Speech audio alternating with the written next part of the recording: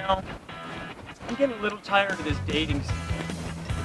I mean, yeah, I might be a little bit cheesy and cheeky, but not like any other guy. I mean, going on dates and whatnot, it's just becoming more of a pain in the ass. And, you know, I think there's got to be a simpler way. Looks like Inga is going to come out to play. Hi, I'm Inga. You have no problems walking around in a bikini? Well, no, I don't. No. You don't, you're quite busty. It's not going to be a problem? Yes, no, I'm very proud of these. I could, you know, whatever you want me to do with them, I could do that. Yes. Yes. I'm already feeling like a meter maid.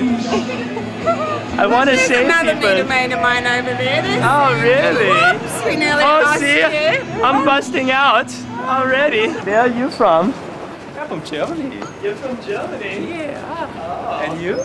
I'm from the north part of Sweden. You're playing with me. You're so bad. I already played with you. Oh, that's okay. You can play with me.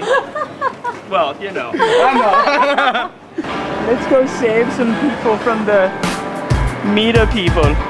This is ingenious. Oh, and then they love you forever. Yeah. So we're loved forever. Yes. Ah, yeah. I just like being loved. These are all expired. Yeah, this one doesn't actually have a ticket. I'm not sure why. Oh, what the? They probably know we're coming around. Oh, those cheeky Yeah. people taking advantage of you. Yeah. That's terrible. And you look like a cowgirl. I feel like you gotta don't you go like a cowgirl? Yes, you do.